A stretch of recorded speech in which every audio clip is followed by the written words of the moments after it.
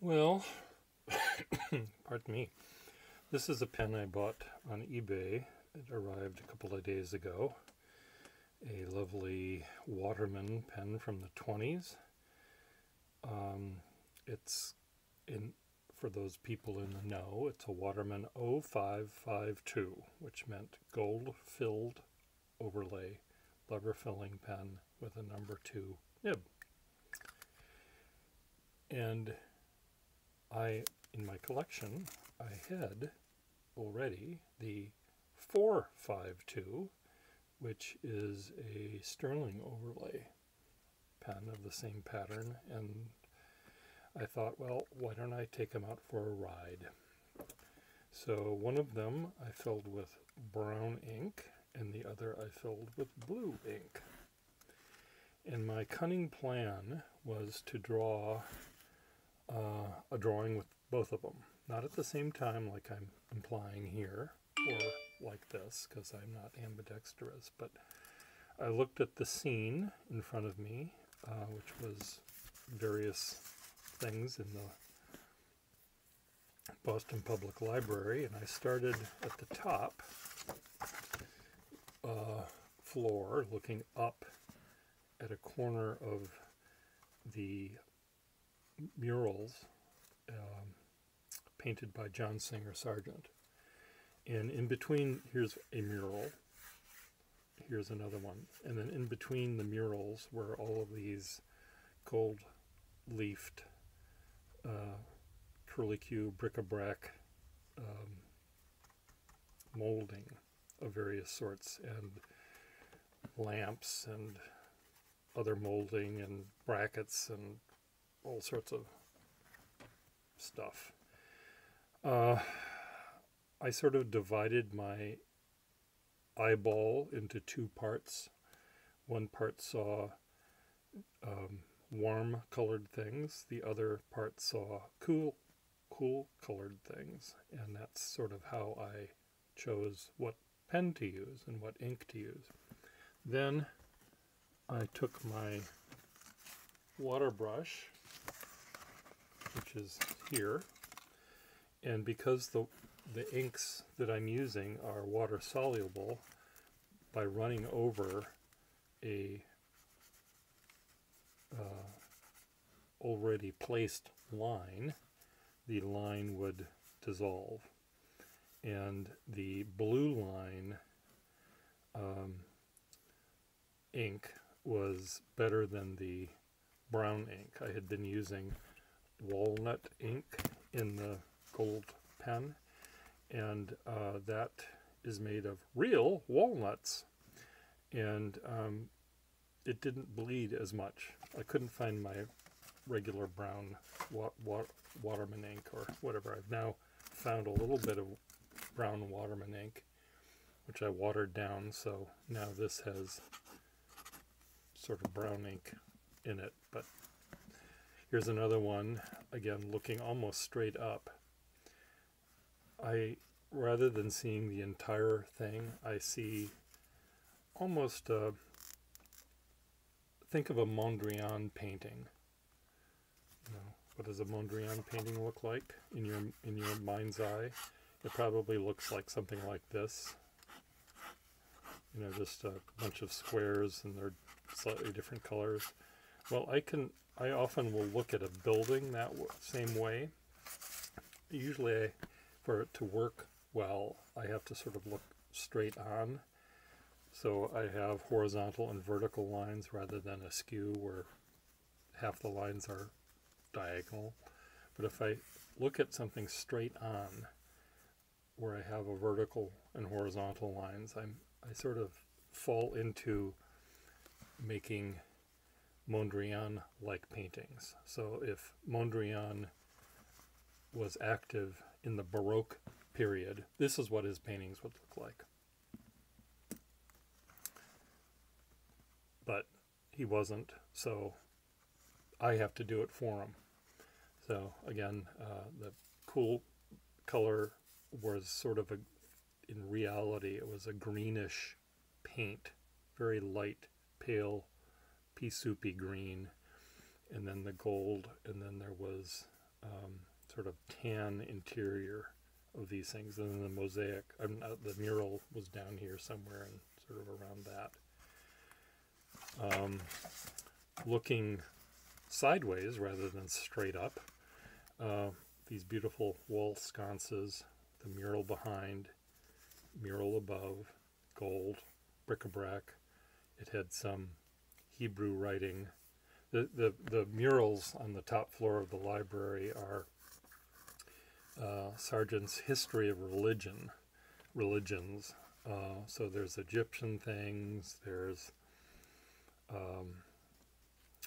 gods of the Old Testament, and there's also Jesus somewhere there. In fact, I think here, this is upside down Jesus being nailed to the cross, and there's his foot over there. And it's a very weird foreshortened view, which is made even more foreshortened by the fact that we're looking up at it. So it's a masterpiece of sort of trompe-l'oeil painting that he did for this. Is it worth getting an airplane ticket to come to Boston just to see that? Yeah, sure. Why not?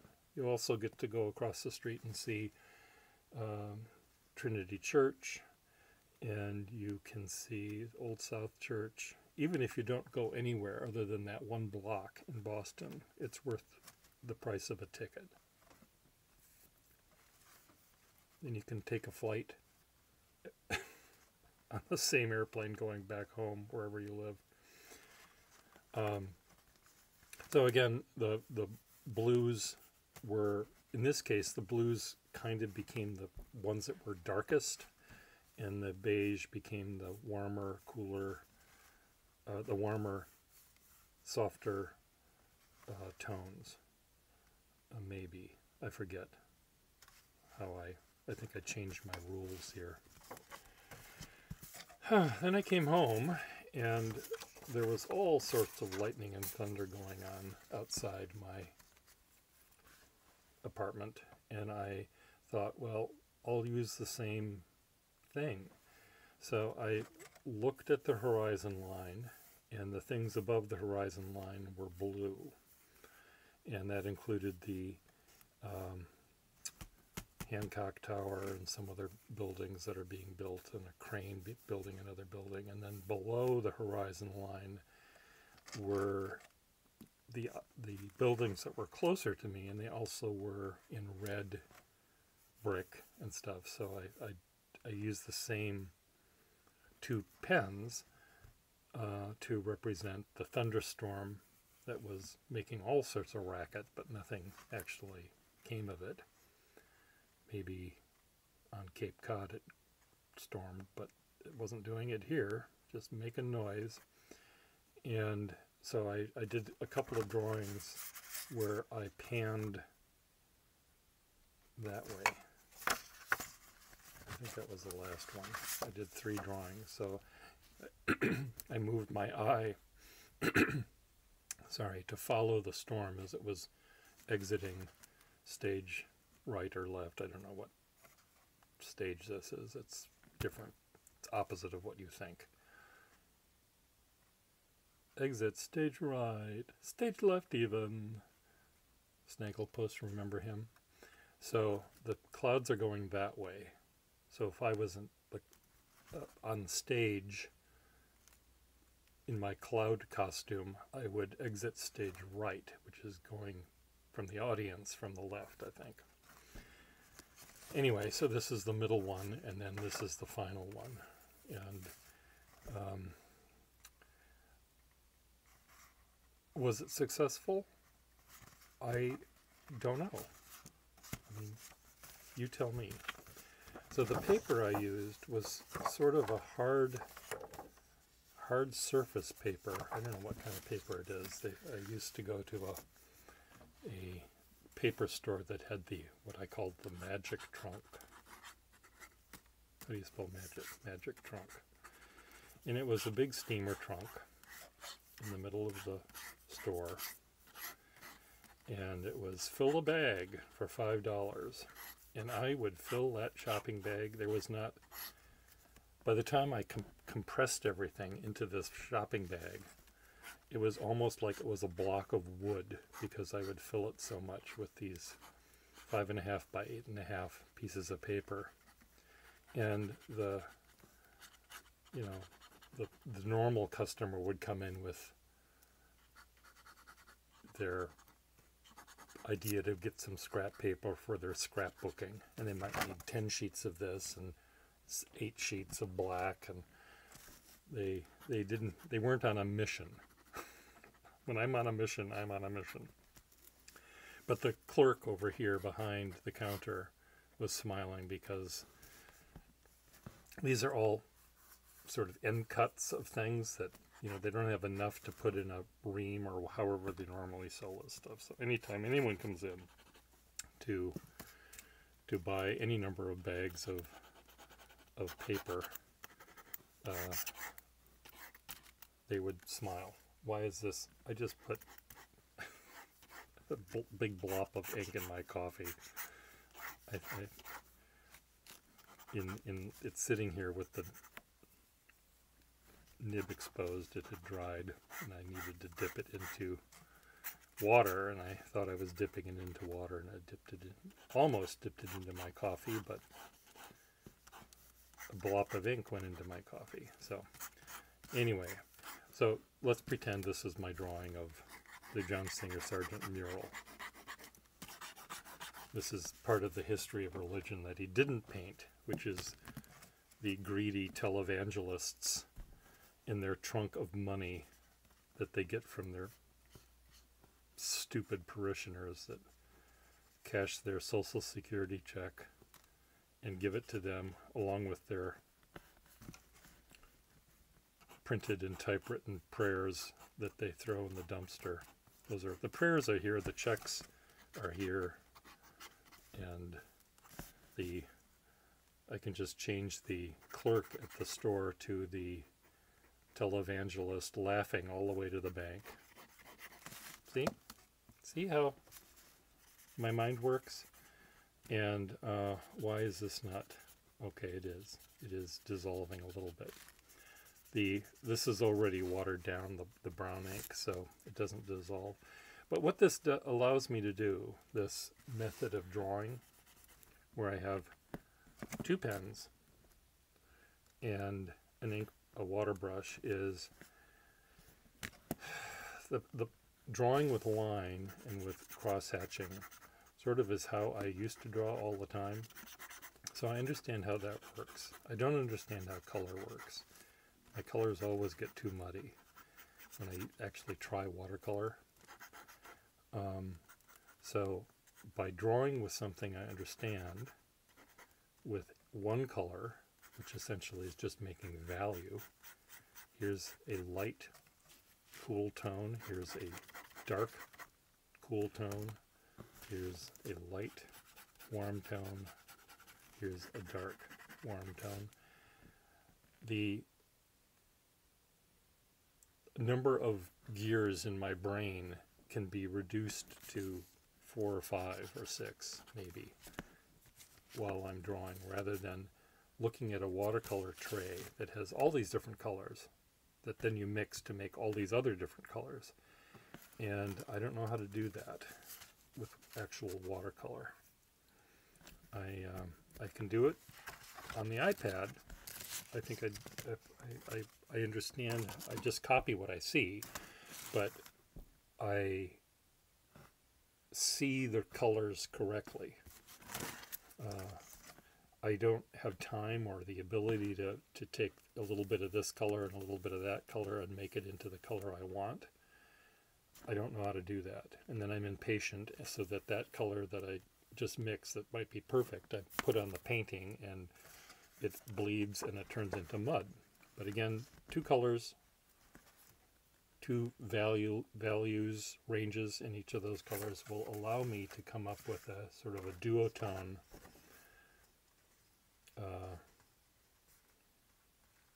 way of rendering.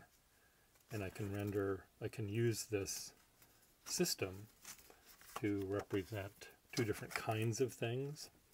It could be, regardless of the actual colors of the model or the whatever I'm drawing. I could be drawing a naked person with their feet and their legs and their whatever bits and pieces they're showing. And then with the blue ink, I can draw the, it could be hair, it could be a toga, it could be the background. And I think for me to have a logical reason for using one color over another makes sense, whereas I could also, draw the figure. Let's say this is a nude model posing for me, and it's just the nude model. Maybe the shadows could be blue and the body could be brown, or I could draw both at the same time, and come up with some sort of interesting way of depicting. It's like when people use those pencils that have all the different color leads in it.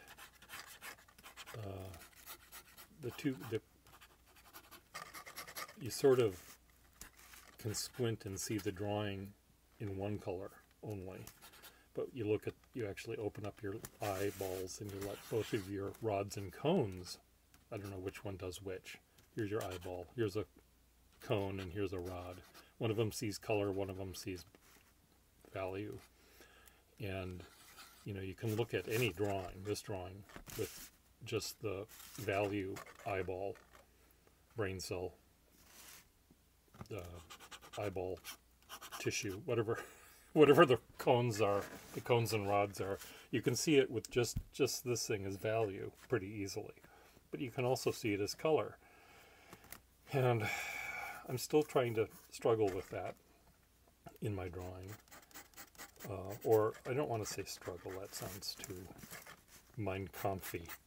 It is not a struggle. It's a joy.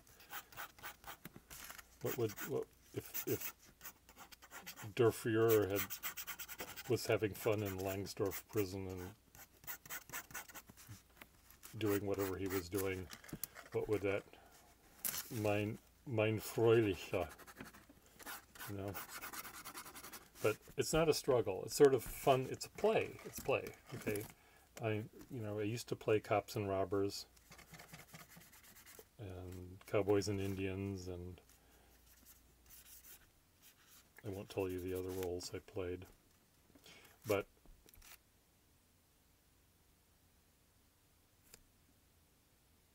I was going somewhere with this.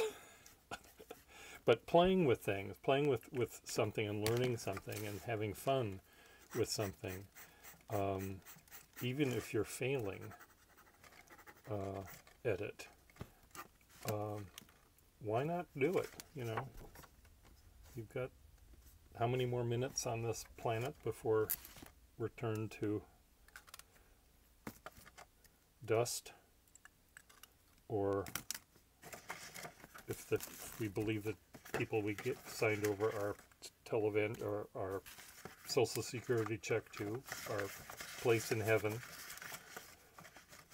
Where did my history of religion go? It would be interesting to see what Sargent would have done with that. If there was another hall, we could drag him kicking and screaming out of the grave. John, we love these murals you did. They're really, really nice.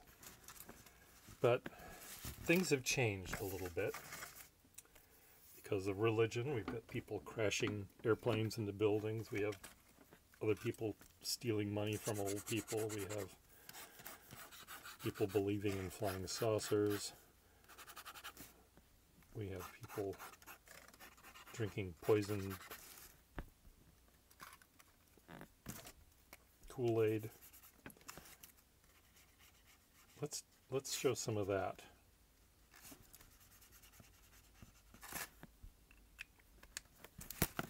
Goodbye, everyone. It was nice talking to you.